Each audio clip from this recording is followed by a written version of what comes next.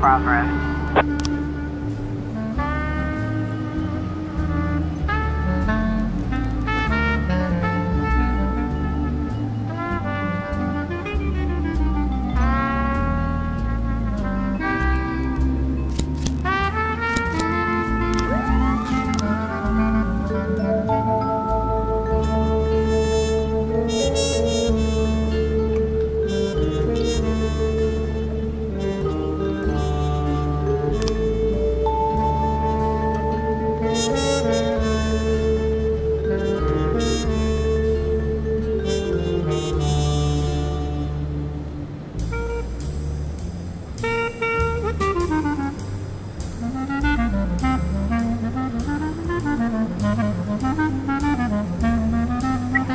412. Trying to raise TN1, Sergeant South Block.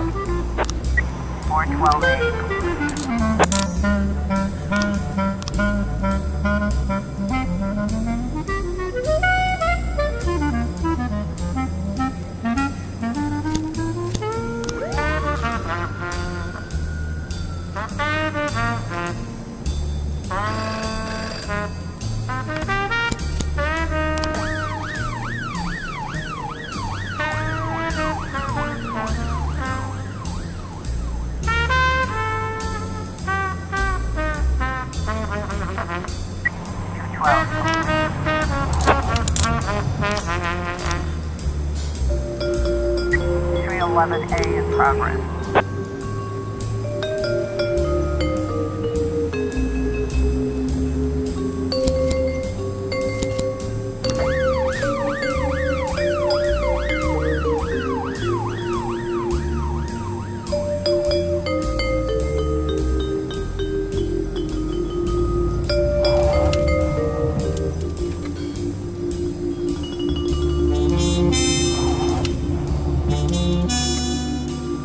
Five 11 in progress.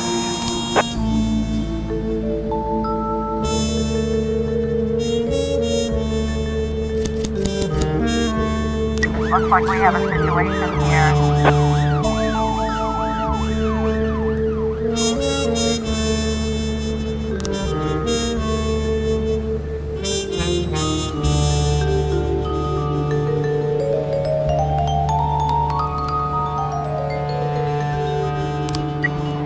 A complete. 1210 in progress.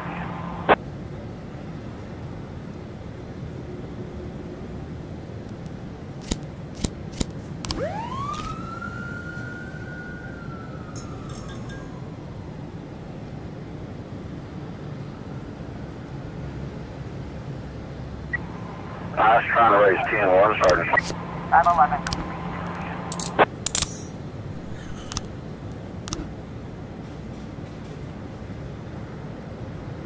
510 in progress.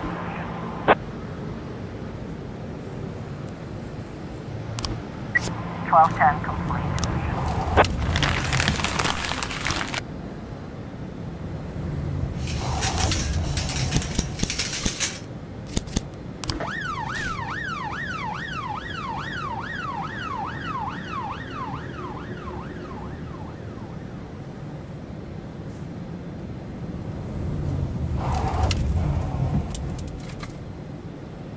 Or 10B in progress.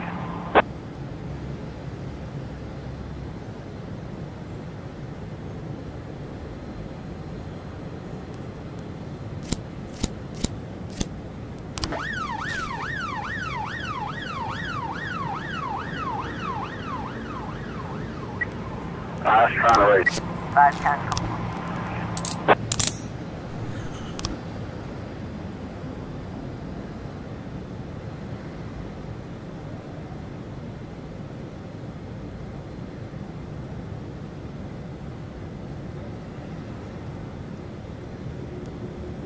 Officer on scene. Looks like we have a situation here.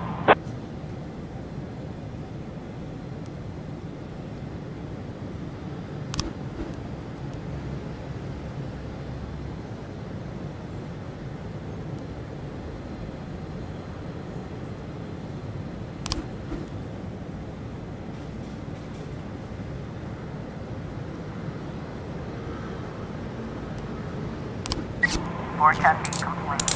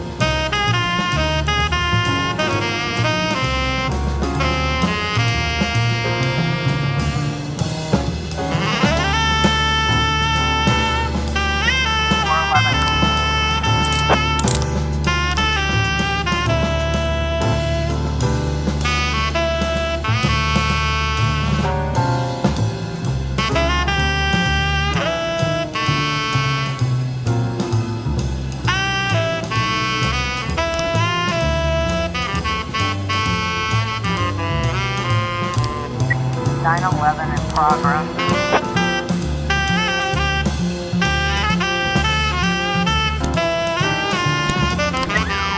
10 in progress.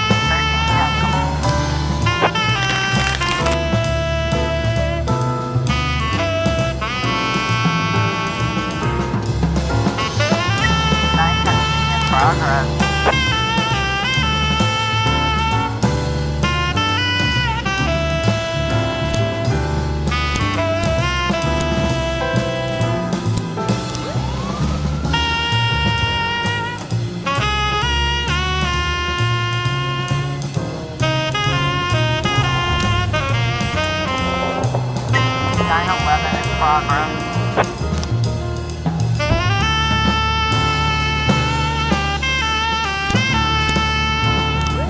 910 in progress.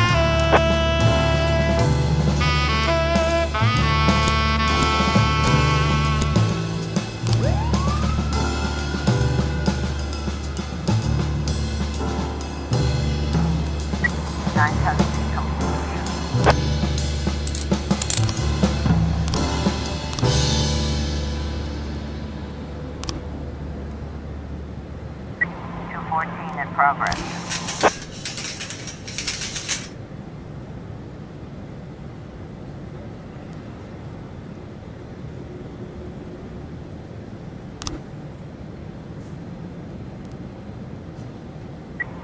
I was trying to raise 10-1, Sergeant, hot spot. We've got a situation here.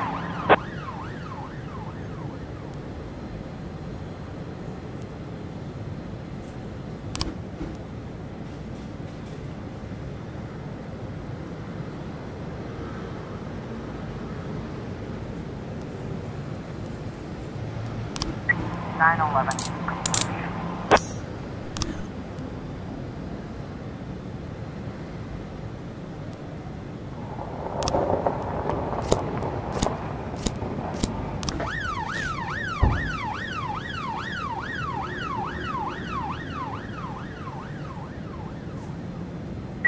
Nine 10 B complete.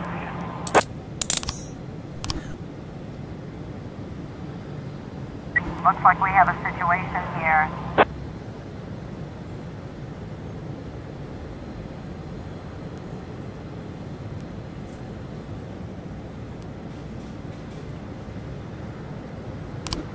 Two 14 complete.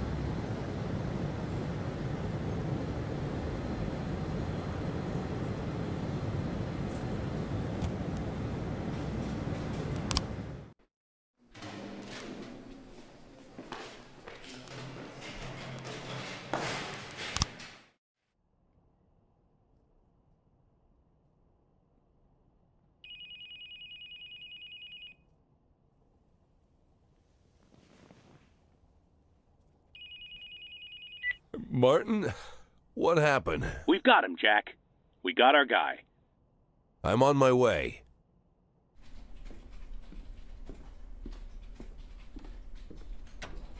Well, what's the situation? Two things. First of all, our guy isn't a guy. What? She's over 6 feet tall. She's so strong it took 3 guys to take her down, and she wasn't even putting up a fight. If she had a mind to cause trouble, we would have needed a tank. Second, she's not saying a word. Nothing at all. When we took her down, she was packing her drill in her bag and going out somewhere. The clues in her trailer, they were... Well, there's not a lot of room for doubt. There's a lot of evidence. I'm going in. Be careful.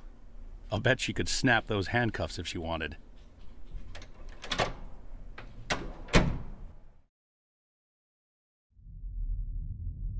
There's no doubt this is the woman who's been killing women across Freeburg. But it's not the dentist sitting in front of me. Either she began killing at the tender age of 4, or someone's playing games with us. A game I don't yet see. But this woman knows more than I do. Shame that her eyes are so empty. She's not going to answer my questions. At least not today. She's finished her bloody job, but she's working for someone else. Not hard to guess who's behind this.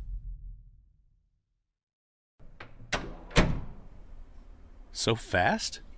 She say something? She's not going to tell us anything, Martin. I'm going home. Get a couple more hours sleep.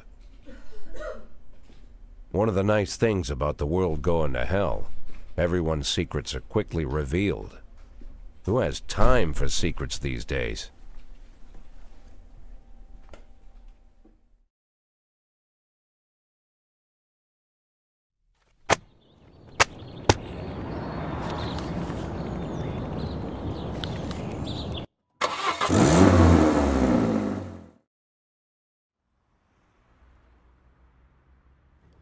Yeah, a box of Caesars.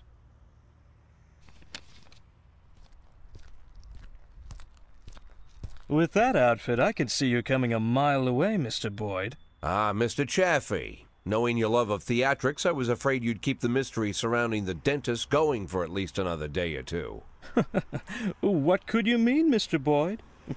Well, it's true. Robespierre does have a passion for mystery and the dramatic. But there's no need to confuse the actor with his character. For you, I'll play the hurried businessman who likes to cut to the chase. That's not quite me either, but though this mask I wear is quite a burden, I have long grown used to it. Besides, I don't want to distract you from your 180-day quest, not for a second longer than necessary. My, is half your time already up?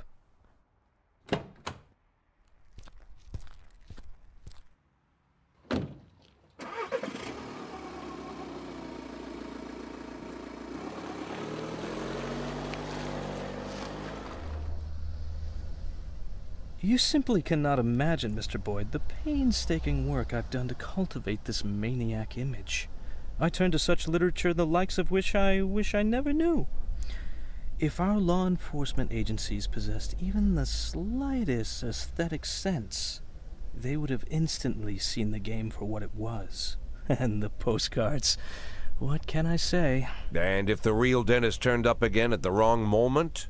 I don't imagine lunatics take kindly to imposters. The dentist died of a heart attack last spring while he was sunbathing on the beach. I discovered this quite by accident, from a university friend, a therapist. It was he who convinced the dentist to stop killing, by the way. Why the murders? Obviously they'd all been raped by Rogers. It would have been much easier to just get them to talk. Mr. Boyd, the last thing I want is to appear a brutish butcher. I spent enough time on these women to know they were no use to me alive. Not sure if I should be ashamed to say it, but Stuart Rogers far surpasses me in his ability to intimidate people. Apparently, such things only come with experience. But murder? For that I truly do feel ashamed. It's a burden I shall have to bear for the rest of my days. But sadly, it's not my greatest shame. What could be more shameful? To frame an innocent woman for such terrible crimes? What? Are you unhappy with a woman cast as the serial killer? Firstly, I'd say Dear Jordan adds a certain grace to the whole sordid story. And second, of all the people I hold in my debt, she's the strongest. And not just physically. Third, she had good reason to settle her debt with me as quickly as possible. Without going into details, I'll just say that she's a very, very caring mother. Do these taste good? Had we met earlier, Mr. Boyd, I would have shown you a far more refined pleasure, one without such an unpleasant smell. I'm afraid to even imagine what you count as pleasures, Mr. Chaffee. Fountains of blood in the city square? Mr. Boyd, you're not listening to me at all. I didn't take any enjoyment from the killings. Everything I've done was of strict necessity. I couldn't make Jordan kill all the women that Rogers raped. That would have been excessive. If I had made her kill them all, you'd be rather upset, no? I can't say I fully understand your plan, Mr. Chaffee, but you've given me more than enough reasons to arrest you. Yes, but allow me to counter them with one good reason not to.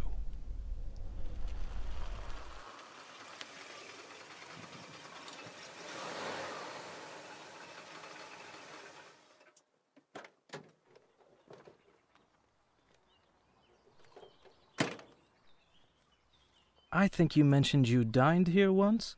Yes, not the best restaurant in town. And maybe you're just not familiar with the full range of our services.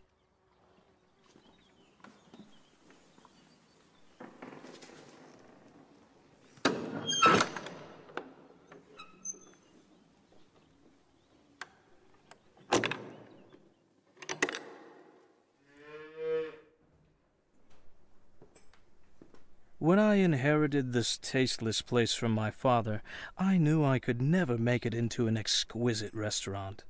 Instead, I accentuated the atrocity of it all, an aesthetic of a different kind. Now I even live here. To me, this complex is like a microcosm of Freeburg. But we're not here to talk about that. At school, I read a French novel whose name doesn't need mentioning, and I read many amazing things. It seems that in Paris, just before the Revolution, certain places were quite popular. People of wealth and taste visited from the city, shed their luxurious coats, peeled off their white gloves, and with the help of the local farmer, they brutally stabbed a hole in a bull and decorated themselves with the splattering blood as they prepared a large piece of meat for the fire. In the bull's suffering, these effeminate aristocrats found a perverse sort of pleasure. Now I make these pleasures available to the people of Freeburg. I will be honest with you. People who pursue such cruelty truly are crazy. But what is interesting? The best steaks are cut from the tender meat of young bulls. 11 months is just right, beautiful, healthy, full of strength. But these wealthy degenerates who pay $7,000, so our experts will show them where to plunge the blade for maximum effect. Even they don't have the spirit to slaughter the young bull. The thought never enters their minds. They look into the eyes of the healthy animal, bursting with energy, and they quickly shuffle past.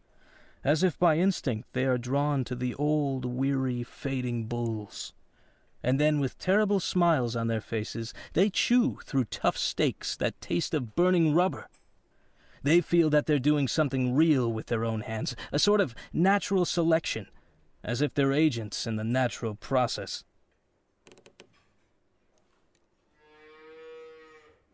But nature also teaches us that the old beast, unable to fend off any threat, might yet survive if it cowers in a dark corner and pretends it doesn't exist. Then, perhaps, the young predator will pass. Mr. Scott will drive you back. I'm late for an appointment.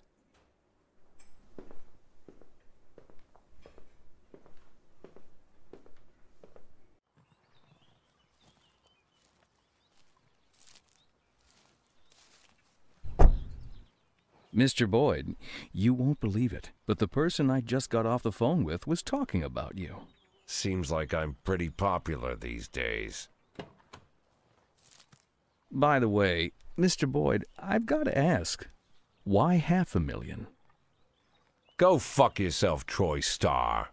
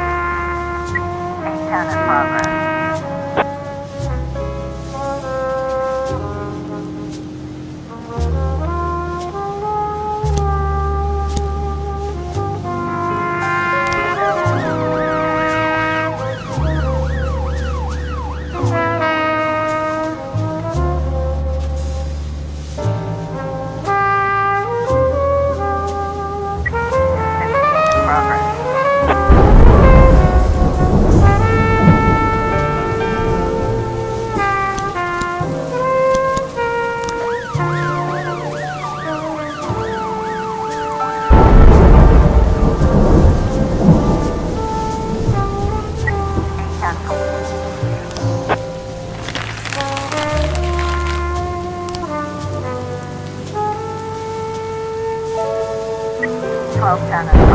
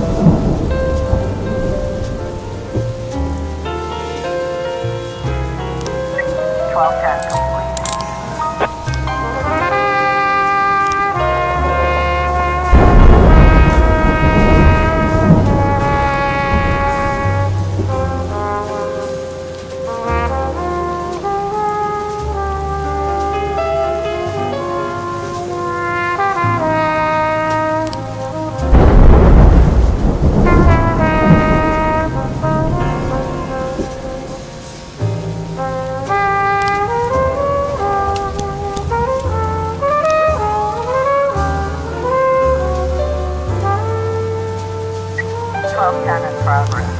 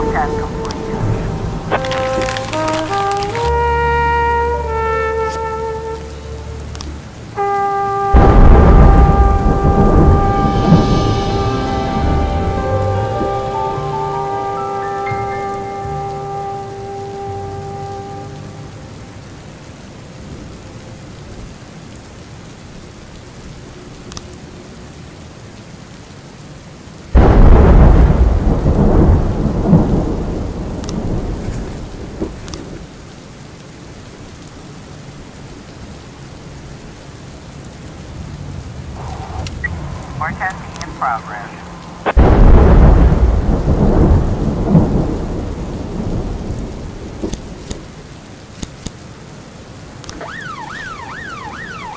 In progress.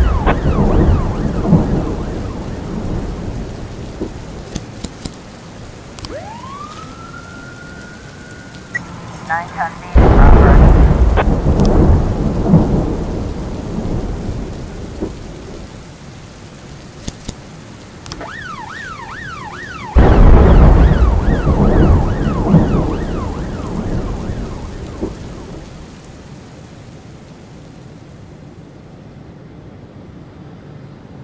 Officer on scene. Looks like we have a situation here. 410 feet complete.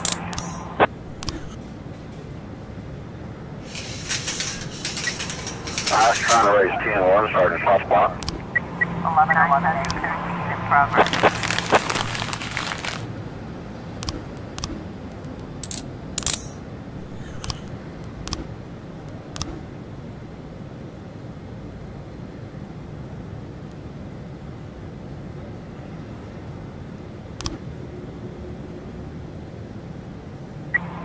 In progress.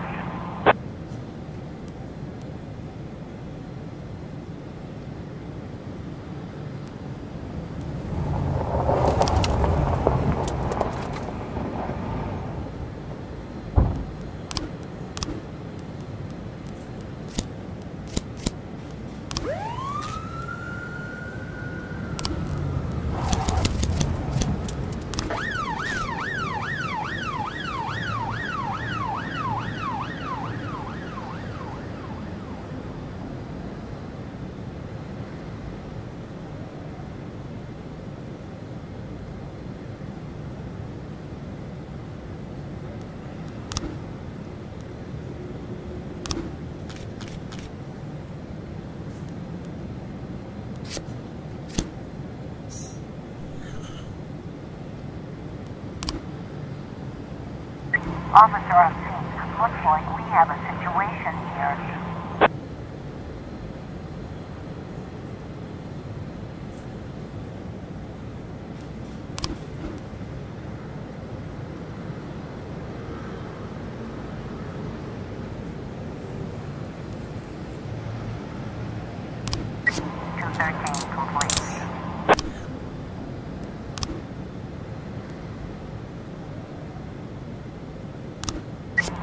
12 complete.